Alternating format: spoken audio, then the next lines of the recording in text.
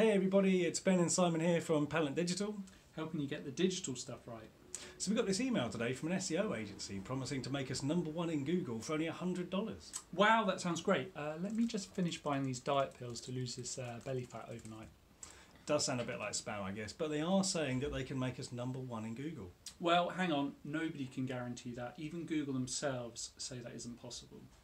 So do we need SEO to be #1 in Google then? Not necessarily. SEO should be part of a wider digital marketing strategy to be really effective. You should start off by doing a search in incognito mode in your browser. Good tip. So for that and other tips on how to get the SEO stuff right, check out the link below. Remember to like and subscribe. See you next time.